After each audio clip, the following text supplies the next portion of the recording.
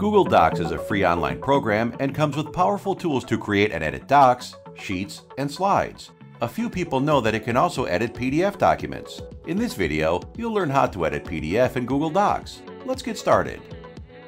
First, upload your PDF to Google Drive. Right-click the file and select Open with Google Docs. Here, you have a set of tools to edit PDFs. You can add and delete text, change font size and font color, insert images, table, chart, and more.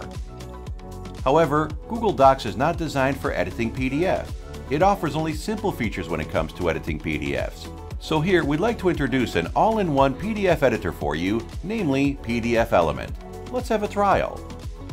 First, open a PDF with PDFelement. From the menu, we can see PDFelement is equipped with powerful tools to edit, convert, annotate, and protect PDFs. You can edit text or images as you need. Convert PDF to Word, Excel, PowerPoint, or other popular document formats.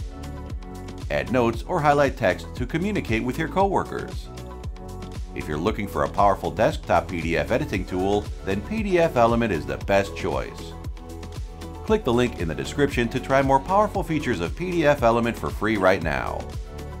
If you found this tutorial helpful, don't forget to like this video and subscribe to our channel.